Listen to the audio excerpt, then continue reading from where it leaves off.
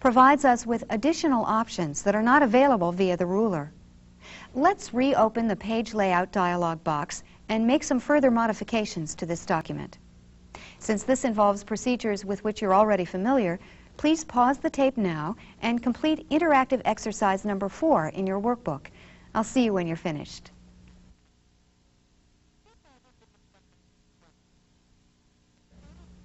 Welcome back. If you properly completed the interactive exercise, the top of your memo should now look something like this. Our document is starting to shape up nicely, but it might look even better if we centered the company name and address at the top of the page. To change the alignment of text, we must first select it. So let's highlight our company name and address. Now we'll change the alignment by opening the text menu, then selecting Alignment. The Alignment submenu appears, displaying 4 options: Left, Center, Right, and Justify. Left will align text to the left margin. Center will place text equal distance from the left and right margins. Right will align text to the right margin. Finally, Justify will add spaces between words to make the text line up evenly with both the left and right margins. We want to center the heading, so we select Center by clicking on it. And the selected text is centered. In addition to the alignment menu, we can also apply either left or center alignment using the Smart Icon bar. If we look to the left of the ruler icon, we see 2 buttons. The first, which shows several lines of text lined up on the left, is the Left Alignment button, and to its right is the Center Alignment button. With the text still selected, if we click on the Left Alignment button now, the text returns to being left aligned. Let's move it back by clicking on the Center Alignment Smart Icon. To deselect the text, press the right arrow key. The next thing we want to do to our document is insert the name of the staff members who will be receiving a copy of this memo. To do this, we'll be working with a second document that contains the list of names. This way we can simply copy the names from the second document, rather than recreating the list from scratch. First, to copy the list, we need to open the second file. To do this, we click on the Open Smart icon. When the Open dialog box appears, we type Staff and press Enter. In a moment, the staff document appears in the document window, and our memo is no longer visible. Our original document is not gone, it's only hidden. If we open the window menu, we see the names of the 2 files at the bottom. Both files have a number to the left of them, and the staff file has a check mark next to it, indicating that it is currently active. If we wanted to switch back to viewing meeting 4, we could click on its name in the list or press 1. Let's do so now. And our memo reappears on the screen. AmiPro allows us to have as many as 9 files open at the same time. Currently, we're set up to view only 1 file at a time. However, to view both of the open files at the same time, we open the window menu and select Tile. In a moment, both of the open files appear on the screen.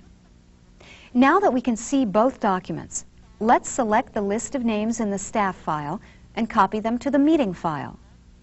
First, we need to switch to the staff file by clicking anywhere on it. Now, we need to copy the names to the clipboard. To do this, we highlight the names. Then we click on the Copy Smart icon. Next, we switch back to our memo by clicking anywhere in its window.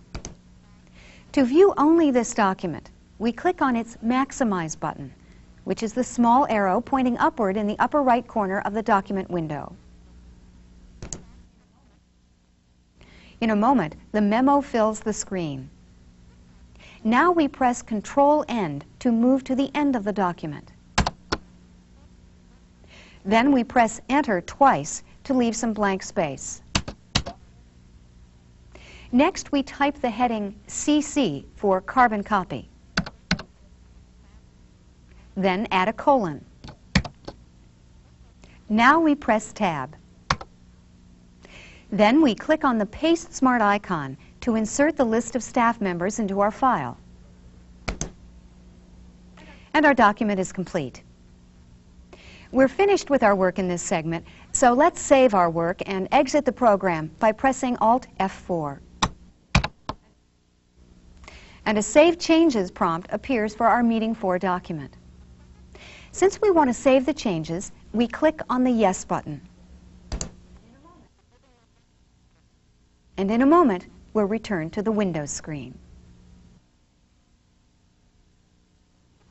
In this segment, we learned how to change margins and tab settings using both the Page Layout dialog box and the ruler. We also learned how to change the alignment of selected text and how to copy and paste between two open documents. Please pause the tape now and complete the additional exercises and quiz in your workbook.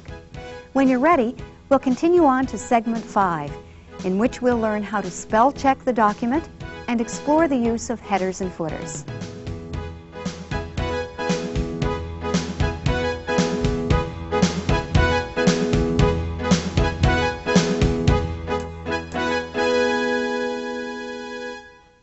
Over the last few segments, we've learned how to create, edit, and format an AmiPro document. In the process, we've produced a memo that's just about ready to be sent out. Before we do, though, it might be a good idea to add some finishing touches. For example, in this segment, we'll check the memo for spelling errors, then we'll add a header and footer that will appear on every page. Finally, we'll insert a date code into the document, then actually print it out. If you're working along with me, you should have AmiPro up and running. To begin this segment, we'll open a copy of our memo called Meeting 5. To do so, we click on the Open Smart icon. Then double-click on the Meeting 5 file in the file name list. And in a moment, the memo appears on the screen. AmiPro's spelling utility is a sophisticated tool that checks the spelling of thousands of words and allows us to create custom dictionaries for specific words that are not in common usage, but which we use frequently, such as a company name. Let's take a look at the AmiPro Spell Checker by opening the Tools menu and selecting Spell Check. And the Spell Check dialog box appears. In the top of this dialog box are two checkboxes which we can select to tell AmiPro to start the spell check from the beginning of the document and to include all of the text streams contained in the document. Underneath are two buttons we can use to modify the language options and edit the dictionary. On the right are the familiar OK and Cancel buttons along with an Options button. Let's click on the Options button now. And the Spell Check Options dialog box appears. Here we see four options. Check for repeated words tells AmiPro to search through the document for any words that appear twice in a row. Check words with numbers will tell AmiPro to look at words that contain numbers.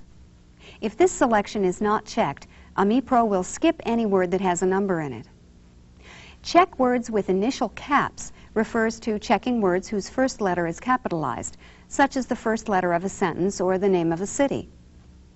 Include User Dictionary Alternatives tells AmiPro to give us a few suggestions whenever it finds a word that we may have misspelled.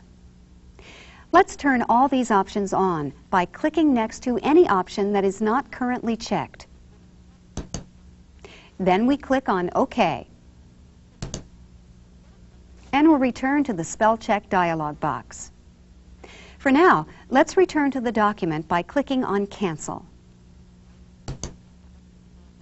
We can easily check one word in our document by highlighting it and starting up the spell checker. To test the spell checker on a word that we know is misspelled, let's move to the end of our document by pressing Control End. Now we'll position the mouse pointer on the word please in our postscript line. Then we double-click to select it. Now we could check the spelling by clicking on the Tools menu and selecting Spell Check, but it would be quicker to use the Spell Check Smart icon, which displays a book with the letters A, B, C on it. If we click on this smart icon, a Spell Check dialog box appears. In the upper left, we see the misspelled word, please, under which is the phrase replace with and a box displaying the highlighted misspelled word. Below this box is a list of alternatives. These are words which AmiPro has found in its dictionary that closely match the spelling of the highlighted word. On the right of this box are 6 buttons.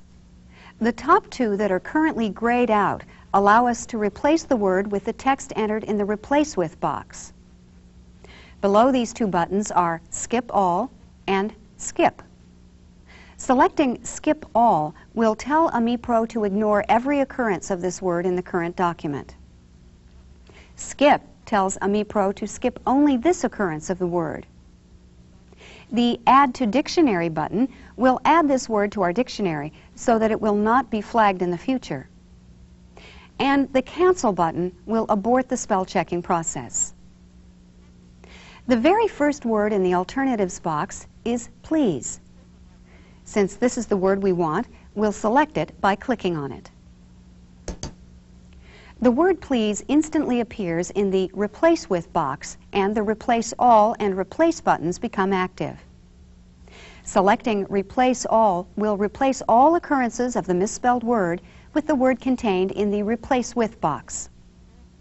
However, choosing Replace will replace only this occurrence of the word. Let's click on Replace. The dialog box closes, the main document reappears, and the misspelled word is corrected. To spell check our entire document, all we need to do is start up the spell checker without highlighting any particular words. Let's try it. We click on the Spell Check Smart icon, and the Spell Check dialog box appears. We want to make sure that AmiPro starts from the beginning and checks the entire document. So we need to check both the Check from Beginning of Document and the Include Other Text Streams checkboxes. Then, to initiate the spell checking process, we click on the OK button. In a moment, a dialog box appears displaying the first misspelled word. In this case, it happens to be part of our company address, and it is already spelled correctly. So we'll click on Skip All to ignore all occurrences of this name and continue with the spell check. To complete spell checking this document, please pause the tape now and complete interactive exercise number 5 in your workbook. I'll see you when you're finished.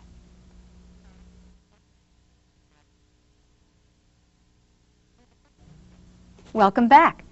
Now, it might be nice to have certain information appear at the bottom of each page, beneath the text area, such as the page number or file name. This kind of text is referred to as a footer, while text that appears at the top of a page is called a header. To view the footer section of the document, we open the Edit menu and choose Go To.